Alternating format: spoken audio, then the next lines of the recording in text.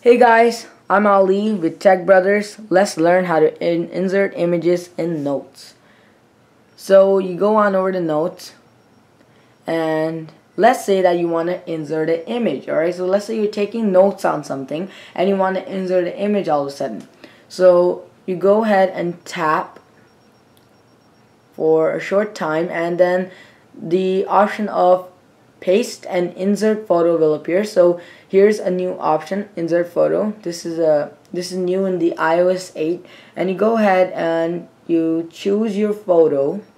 So let's say I choose this photo and the photo will appear. So this is again a new feature on the iOS 8, and this is a really useful feature because let's say that you're taking notes on something and you want to remember how that thing looks like. You can go ahead and take a picture and save it in notes as well. Alright, so this is how you insert images in notes. I'm Ali and I'll see you guys next time.